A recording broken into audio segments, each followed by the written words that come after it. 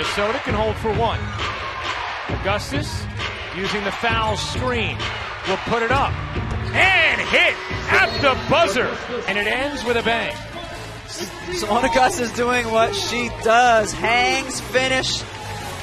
3-point Sparks lead. Force them into making a decision here. Rima Crystal Skelly staying with more. Augustus wins it. 4.3 to play. Minnesota has taken the lead. Knew they were going to deny Maya tight, and you see immediately off of this floppy action, the second curl, and Simone Augustus got this same shot. And it knocked away momentarily by Diggins Smith. Augustus got it off just before the shot clock expired. Oh, here's Simone's last basket. Yeah, Simone really starting to come to life. Look how she gives a little push out there to get her space. That's one way to do it.